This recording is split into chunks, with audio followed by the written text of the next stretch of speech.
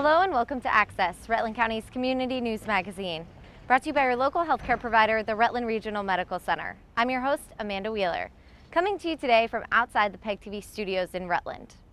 It's been 3 years since Access first launched in September of 2010. Since we first aired, Access has not missed a week, bringing you information about what's happening in Rutland County. Today we celebrate our show's anniversary and its growth.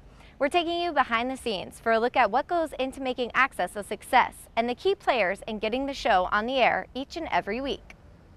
Every week, Amanda Wheeler, Mike Wines, Bryn Williams, and Stacy Kent are out in the different communities across Rutland County, bringing stories to you at home. 3 years ago, Access opened its wings and flew on the air, with hopes of bringing positive information, events, and bits of culture to Rutland County about Rutland County. Access was designed based off a need. We did what any responsible organization does.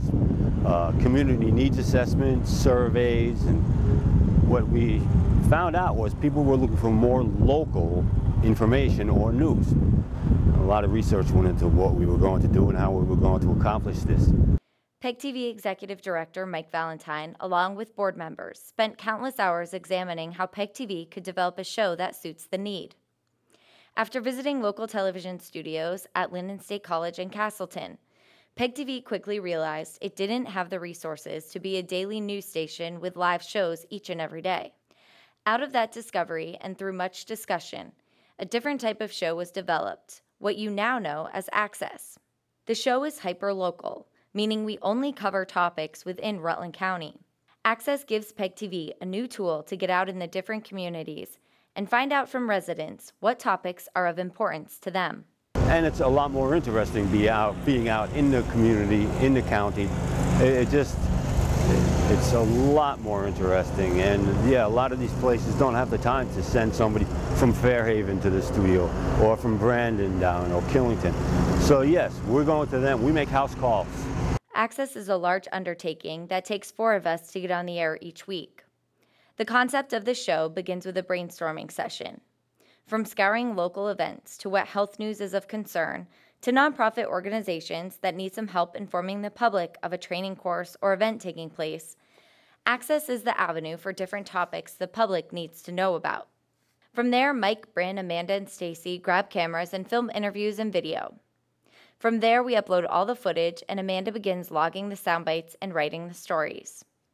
Once they're written, it's time to edit. Mike and Bryn edit the different stories, and then Stacy puts the show together. Access is a team effort all the way around and stretches the station's budget. And even though we're not doing a hard news kind of presentation, we did discover that it stretches our limited resources. We're a nonprofit organization as well.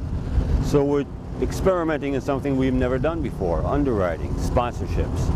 And this way we have a sustainable product, and it's extremely important that it's sustainable and self-sustainable.